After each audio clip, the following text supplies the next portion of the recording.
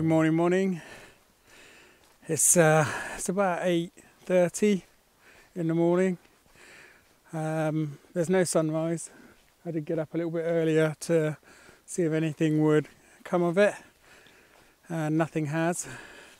So I'm out in the New Forest. I'm just leaving Abbotswell up by Frogham, and I'm just heading towards Frogham on the main path. And I'm just going to see what I can see because it is beautifully misty.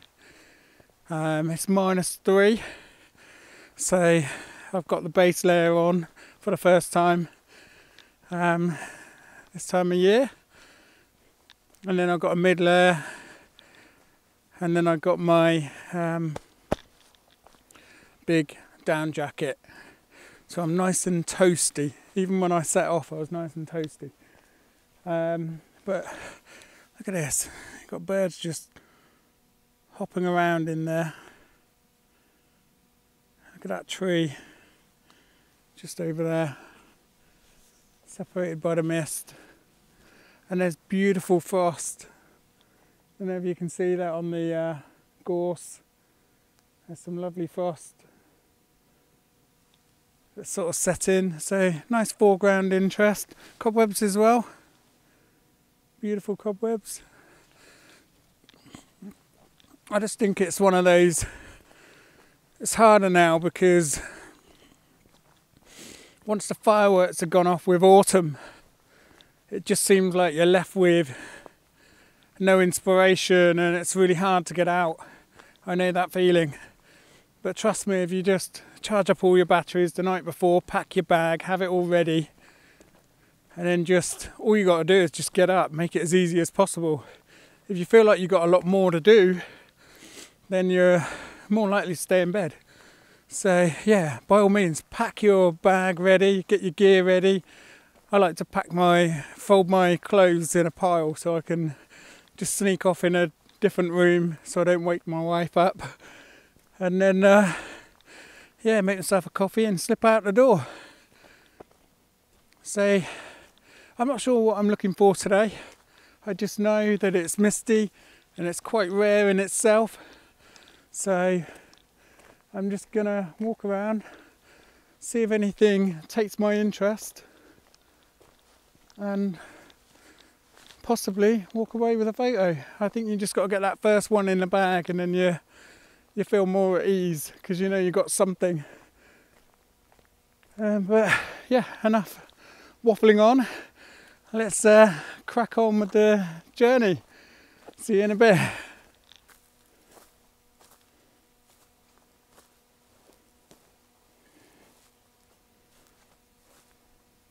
I think I found something that I quite like here, but I'm just going to be a bit wary of where I'm treading at the moment.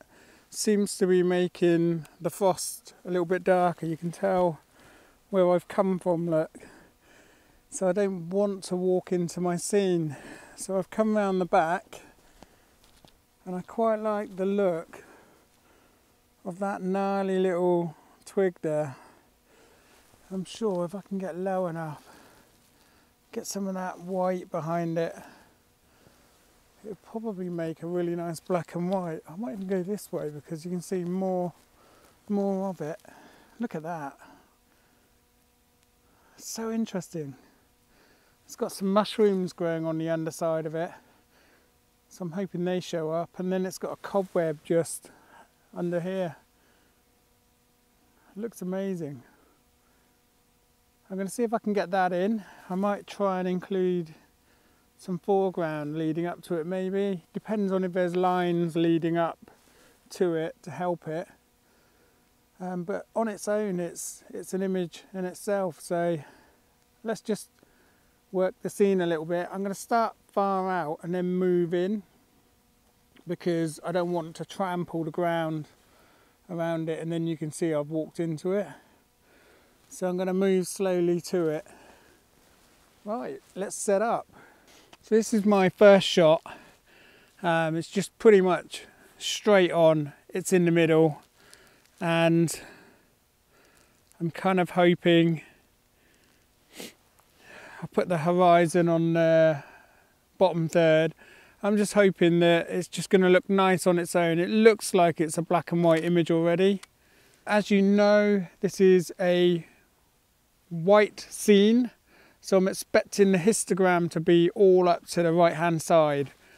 So I've just flipped my camera around to portrait, and I'm going to move it back a little bit because I've noticed something in the foreground, and I'm going to bring the camera in so you can have a look.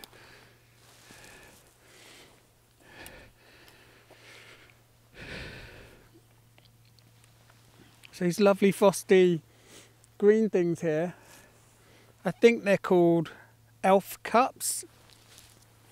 And the reason for that is, if I can get a little bit closer, you should be able to see that they sort of resemble a long stem with a cup on the top.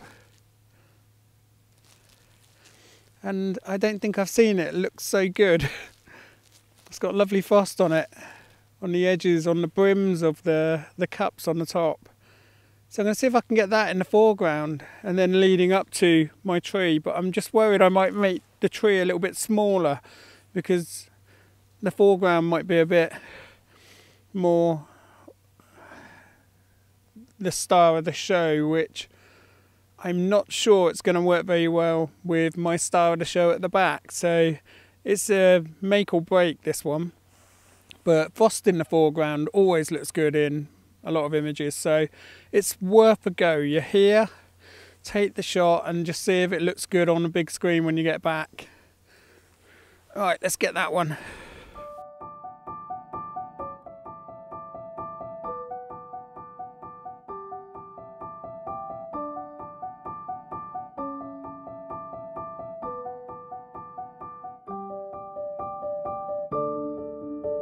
So I've moved around a bit and I found something that I really like, and I think I'm starting to understand what I think I'm seeing.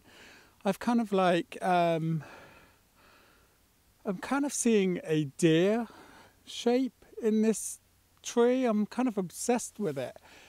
I've moved around, I've moved further back, I've got the telephoto on, I've now gone 70 to 200. I'm about, I'm 200 mil, and I'm just closed in on the subject itself, and I'm separating all the individual branches as they go up, so you can see none of the twigs are touching at the top, but they just look like antlers, and then the twig that's going out the front resembles the head, and then the body, it's almost like it's sitting down or something, but it just, my head is telling me there's another story in this shape. So I'm taking it from here. I'm on f14. I want a bit of the foreground in focus because it's 200 mil. There's going to be more chances of things being out of focus. Of course I want the background out of focus. You'll see there's a hedge behind it. You can just about see it in the background of the shot. If I drop the shutter speed, if I up the shutter speed even, you're more likely to see it. What I'll do, I'll turn this histogram off once I've got it right, and then I'll bring you in to have a little look.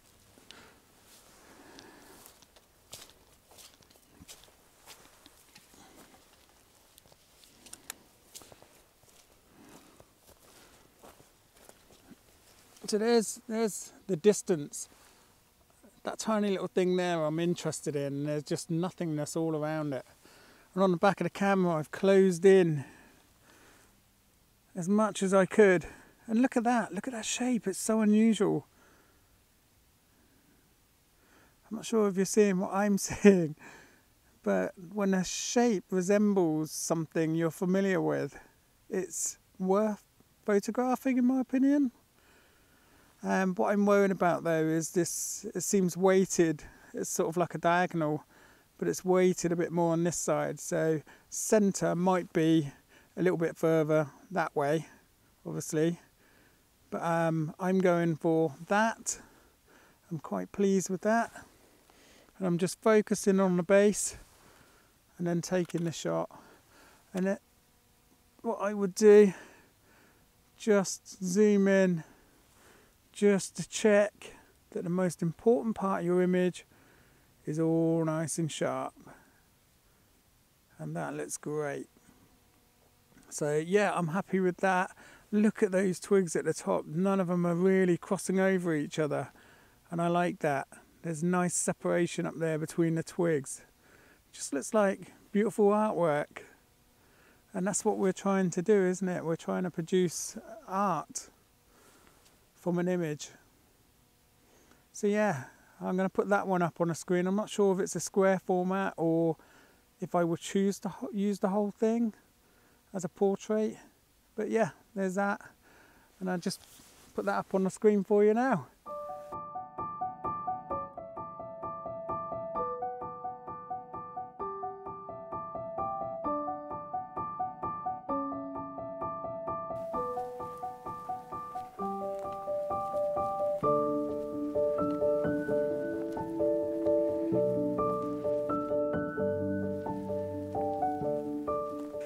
I'm quite glad I stuck around there to stand back and take the shot. Honestly, I just started packing up and I just thought, I've not tried the telephoto lens, and that could make it more interesting because it zooms in on the subject and separates it a bit better than a wide angle. So I just stuck it on, and then I started standing back and looking at what I first saw in that image when I approached. It just caught my eye. Something was there, but I couldn't put my finger on it. And I just walked around for a bit, and then a shape started to form, and it resembled something. And yeah, I just got into my photographic momentum, if you like. My inspiration started to come out, and then I bagged the shot, and it's just making me think, I want more. So yeah, I'm just walking further towards Frogham now. The sun has just started to appear up in the sky, but it's beautiful because it's so diffused. And it's just so inspirational, honestly. If you think autumn is over, pick up your camera, shove it in your bag, grab your tripod, and just get out. Seriously, you will find things. It's so uninspiring, isn't it? Once you've had that autumn and it's just blasted through, you just sort of like lose your motivation. What next? What can I do now? The forest is going to be stripped bare. What can I do? And I am thinking about seascapes as well. So start looking at tide maps or tide charts and looking at OS maps, because when the tide goes out and you've got revealing rocks and there's lines of them, try and line it up with the sunrise or something like that, something that just makes it interesting. So I'm going to work towards that probably next week, but I'm in the moment now, so I need to get my inspiration here. And there's just so much. It's so easy just to stop and take a picture of a bit of frost on a bit of bracken and on the ferns down here in the foreground, and then you've got the gorse. It's just so easy just to stop and take that, and it's nice, it's abstracty, but there's a lot of that. How do you make that more interesting? So yeah, I've just noticed I might be the first one in this little bit because there's a lot of wildlife, a lot more than usual. So I might come across a deer or something. There's loads of robins that just hop into the path, natter, and then head back up into the tree and natter back at you. It's like they're shouting at you. It's like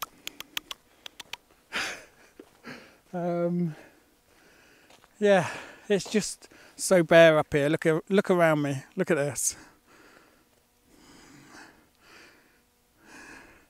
But it's so nice, honestly. It's if you've had a really busy week, it's a nice little reset. It's a beautiful little reset. Getting yourself out in the wild.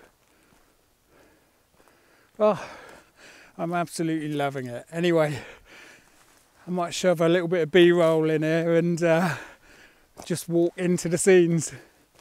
So I'll switch on when I see something of interest. For some reason I've got in my head a tree on the end of a pinnacle. If you can just about see it, there's a slope. If it had a tree on the top, I might go do it. Just a single tree. But yeah, don't get too fixed on things. Try to keep your mind open and keep walking into your scenes, and then see if something crops up. I mean, I might just walk away with that one image. I hope not. I hope not. But yeah, just get a nice bit of hiking in as well while I'm at it. So yeah, onwards and upwards. I'll see you in a bit.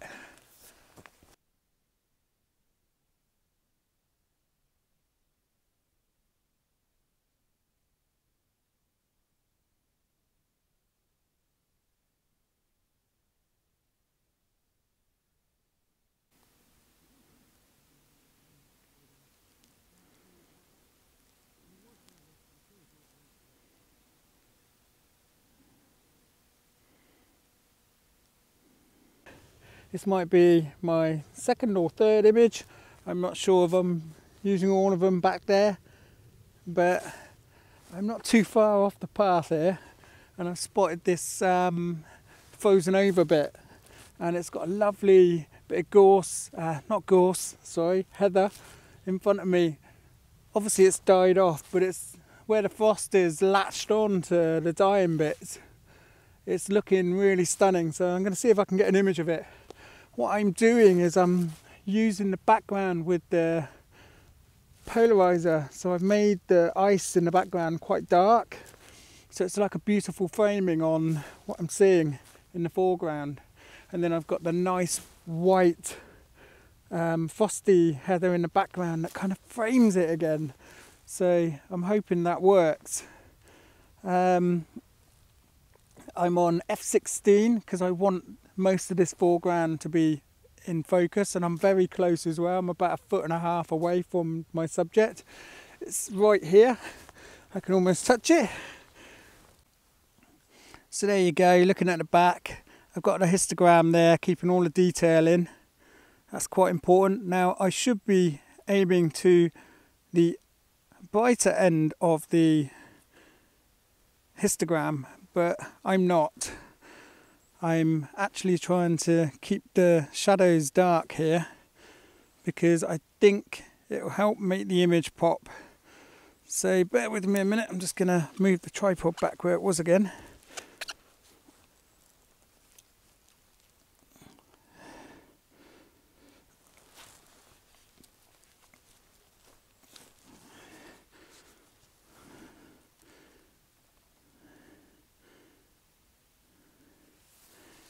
There we go, that's what I'm going for. I'm trying to keep that nice little bit of heather in the frame there. I'm just going to get rid of the histogram so you can see the whole image. There you go. So there's the heather, and I've just made it nice and dark around here. And so you can see that polarizer working. Watch this. Can you see it getting lighter? It loses the heather. And then when I bring it back round again, it makes it dark in the background, so it makes the heather pop a bit more. And again, lighter, takes the edge off that background ice, and it helps make that foreground heather pop. And it's just got a beautiful framing on it with the nice, I'm using this, the shady side of it to help frame it.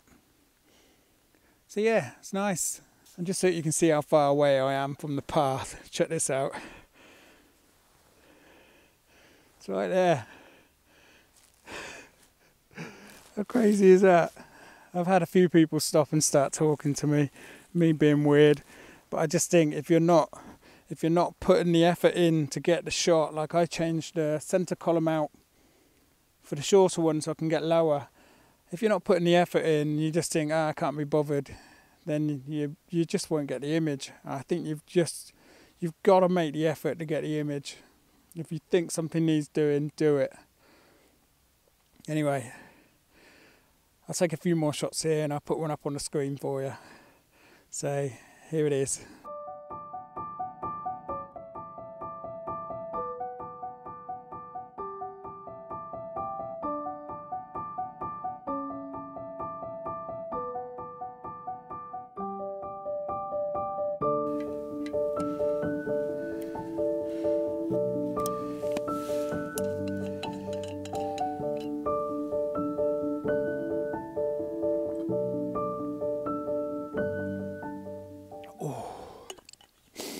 That's cold. Oh, that's nice, refreshing. Anyway, we're going to move on a little bit. The sun is pretty much showing itself now, so we're going to move on, see if we can find something else. Otherwise I'm going to start making my way back to the car. Okay, let's go.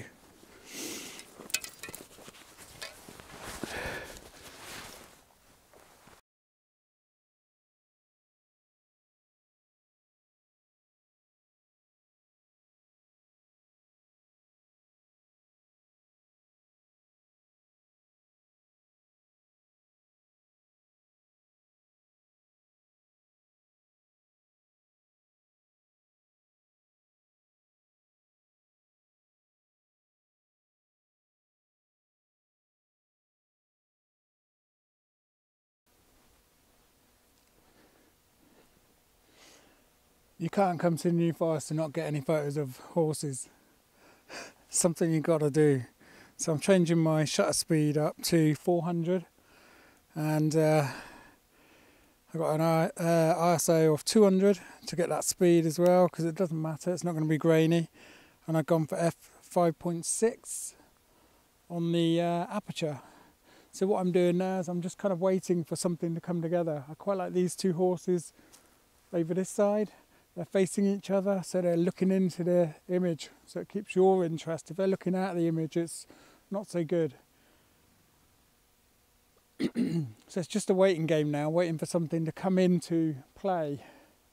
There's a lonely one all the way over here. This looks good as well. He just stood there.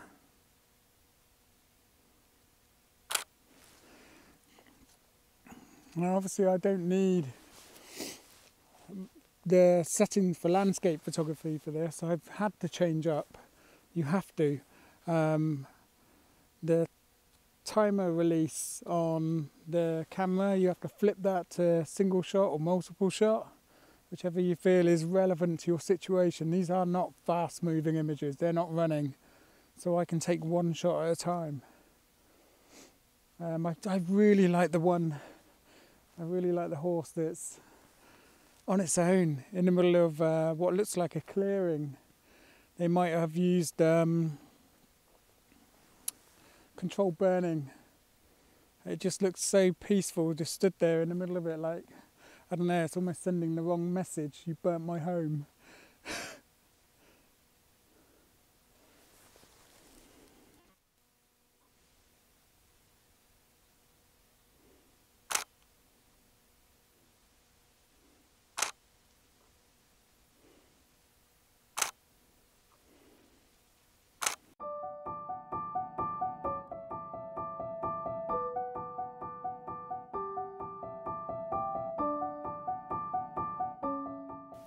You have to make a choice here as well, whether you want to include all the white space above them, or whether you want to include some of that interest in the foreground.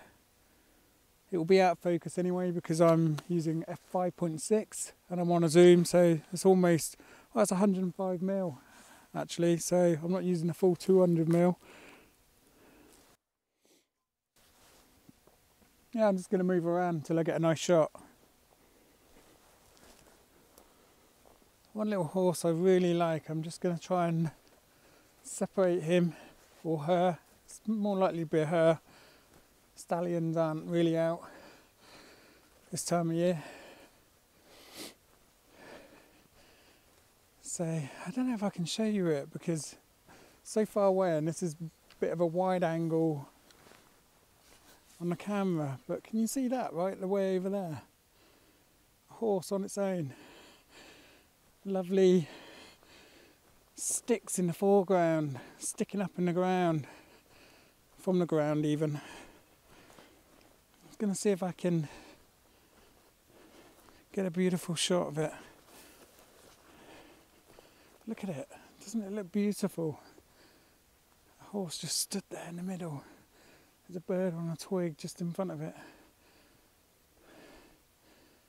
Yeah, this is, I've got to get something here. I don't want to get too close because it might disturb it. But look at that. How beautiful is that? Got to do it. There's something a bit First World War about this. It's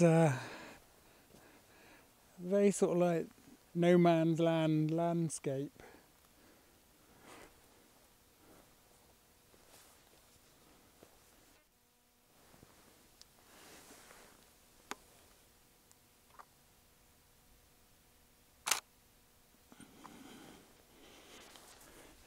I guess what you got to think about is you don't want any trees or twigs crossing the face of the horse, the shape of the horse. You want to know it's a horse immediately by looking at the image. You don't want anything to distract you away from that.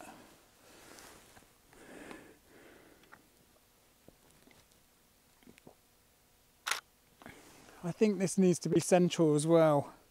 Even though he's looking, if you get him too close to the, or her too close to the right hand side of the image, they'll be looking out of the image. So you've got to always think where the horse is facing.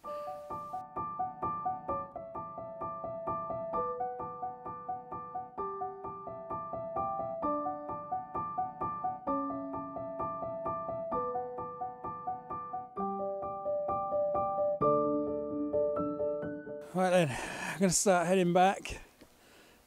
Really thoroughly enjoyed that. I really have. More than I thought I would. I honestly thought I wasn't going to get anything, but especially here, the road is closed up by the Fighting Cocks pub, so I can't get through to the New Forest that way. That's my usual way, and I just had to sort of divert to Frogham, and I decided to walk from there. But I just knew in my head it was a bit of a barren land, but there is stuff to be had out in a barren land, so it's just different. Yeah, so if you haven't already clicked on that like and subscribe, please do. It goes a long way. And smash that bell if you want to be notified of my next video. And until then, and I hope I'll be up the over by the sea. Until then, I'll see you next time. Bye bye.